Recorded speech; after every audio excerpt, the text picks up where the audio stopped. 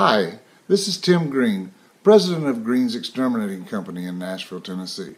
I'm here with another edition of Did You Know Pest Control? Mice and rats do billions of dollars in damage around the world each year. This is mostly related to grain crops and storage. Rats and mice also get into homes and not only contaminate food items, but they damage stored items and personal property as well. Being rodents or gnawing animals, they continuously must chew on things to keep their teeth sharp. And this habit of gnawing, especially on rubber-coated wiring and plastic and rubber hoses, can and often does result in short circuits, fires, and flooding from HVAC systems, computer systems, dishwashers, washing machines, etc.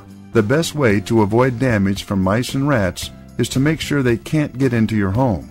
This means using screening and weather stripping to seal up all cracks and crevices where small rodents might be able to enter. If rodents are already inside the house, traps and poisons can be used to remove them. This is most often best left up to a professional who is trained in the safe handling and application of rodent control products. Thank you for listening. I hope you enjoyed our video, and if you have pest control needs, please call us at 615-889-0869 or visit our website at greensexterminatingnashville.com.